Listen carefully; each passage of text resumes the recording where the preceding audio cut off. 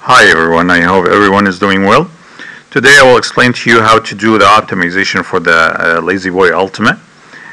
Basically I sent set files to everyone, but it worked for some people and it didn't work for others. Basically this is a guide for how much this EA can make. So you can do your own set files and you can do your own optimization at home with your computer. What you have to do first, you have to make sure that you logged into your account that you want to do optimization for. So if you want to do optimization for IC markets, log into your account. You want to do for FX Choice or any other account, make sure you logged into it first. Second, load your Expert Advisor, make sure it's gold, 1 minute time frame, customer period 2021, January 1st, 2021, March 10th, which is today's date. Forward, you can leave it at no. Delays, 10 milliseconds. Modeling, this is very important. You have to use every tick based on real text. This is the closest to real life. Deposit 10,000 USD, 1 to 100 leverage. Optimization, usually it's set to disabled. So if it's set to disabled and you do start, you click on start, it will actually do backtesting. But if you want to do optimization, then you have to select here fast generic. Now you can use also slow complete, but the problem is with that, it will take very long time. It will take days. So we want to use fast generic. It will take a few hours. And then choose balance plus max profit factor. Now we want to head to inputs. When you go to inputs, everything will be unchecked or unticked. So you go all the way up. Make sure that everything here is set correctly first. Commodities is true. Lot size is 0.1. False, so every other section is false. And then once you get to period of gain factor decider, you can put the tick mark here and then start at 1, step 1, stop at 50. So we have 50 steps. And then make sure the enable disable automatic gain factor decider is set to true. Otherwise this will not work. Now we go down a bit more, false, and then once we get to enable disable loss limiter system, you have to make sure that it's true. You have to make sure that it's true and it's specific amount. So select specific amount and then tick these two. First one, which is specify loss limit amount. So we want to use 150. It will give us 50 steps. Next to that, open how many opposite positions every time. Also, we want to use 1, 20, and it will give us 20 steps. Go down a bit more and make sure that we have enable disable free gliding system. Make sure it's true. Make sure it's true. And then we have the how many positions to open at a time. Tick that, switch it on. And also 150, and it will give us 50 steps. Here, false. Enable disable balancing system. Make sure that this is on and it's true. And then we want to say it's by count. We want to say it's by count, not by weight. And then we go to when equity is below this, balancing will trigger. So we want to switch this on. And we want to set it to -1, -1, -100. It will give us 100 steps. Make sure that this field is always in minus, because if it's in positive, will not work. Balancing system will not work, because only when your equity is in minus, the balancing system will kick in. So starting from -1, -2, -100, -1000, whatever you want. So again, we want 100 steps. So we put it in -1, starting -1, stepping -1. So we'll go -1, -2, -3, and so forth, all the way to -100. So it will give us 100 steps. So now if we go down all the way, make sure everything else is false, again false, and this last addition in the code will also all be false. Now you can see the amount of tries is huge, but because we have the fast generic, then it'll not take that long. Now after you've done all this, After you selected all this and you've done all the numbering, then you click on start. Of course, I will not do that because it will take hours. It will take at least 6 to 10 hours. It might be longer for slower machines. But after it's done, once you click actually on start, this tab will show, and then this tab will show. So 2 tabs will show right away.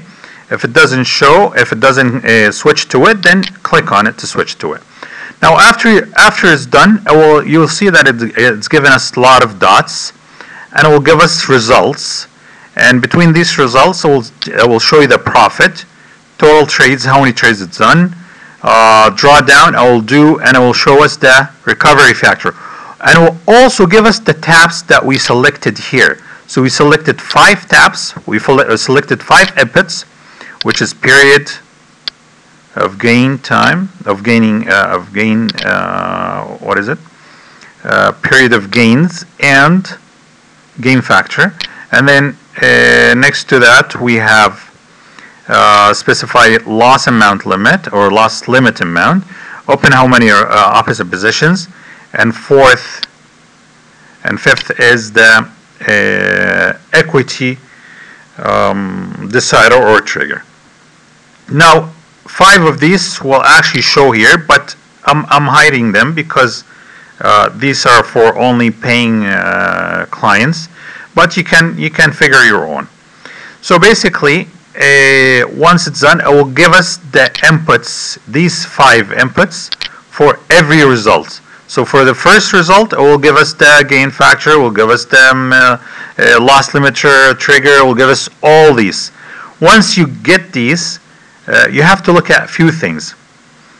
First, if you right click anywhere in here, it will give us this menu. You can make sure you have drawdown selected, make sure recovery factor is selected, sharp ratio we don't want, expected payoff we don't want, and profit factor you can enable, you can disable, it's up to you. And then to show us these important things.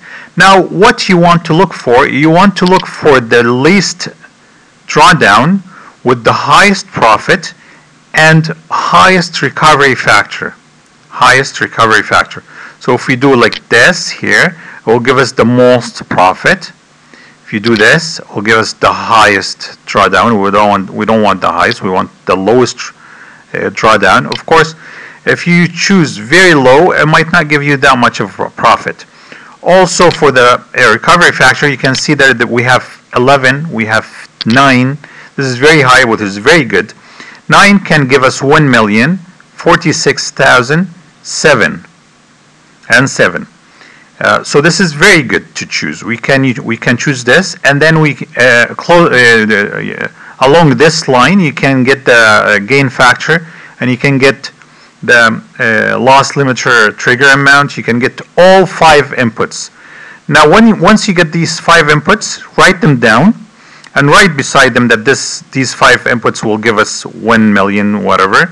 This will give us 900,000 and so forth. So what I do is I look for the maximum profit with fair amount of recovery factor and good drawdown. Total trades is also important. So basically here it says that we'll make 56,000 trades, and note that this is only in the period of 2 months and 9 days, from January to March, 2 months, and then we have from beginning of January to 10th of March, we have 9 days. So 2 months and 9 days, it will make 56,000 trades, and it will gain $2,573,135. And as I said, beside this, you can see on the other side, you can see all the inputs that you should use. So write them down, and then come here, and then make sure you go back here, and then you do disable for the optimization. We have already the figures, so we don't want optimization anymore. We want to do back testing, so that's why we disabled it. And then we go in the inputs, and then I can put my inputs that I got. So what did I get? I get, for example, period was 30, then I put 30, and then I go down to the other fields, which is inputs. For example, here 11, and then we have the how many opposite position, for example, 12 or 21, whatever. And then we go down to the gliding system, and we say the trigger, it gave us, for example, minus 20, then I put minus 20. And then after that, after I put all my inputs that I got from here for this profit, for example, or for this one, or for this one, then I can do start, and I will do the back testing. Make sure the best back testing matches the amount of profit that gives you here. Also, what you want to be looking for is the chart. Make sure that the chart looks good. It doesn't have a lot of drops, doesn't have big drops, and it has big gains. If the chart looks good, the amount of profit is as well as high, and drawdown is not as big. Also, recovery factor is good, high. Then you can use this for your real trading or your forward testing. I hope that this is clear enough. And if you guys have any questions, just let me know in the group, and I'll be answering them. I'll be happy to answer them. Have a good day.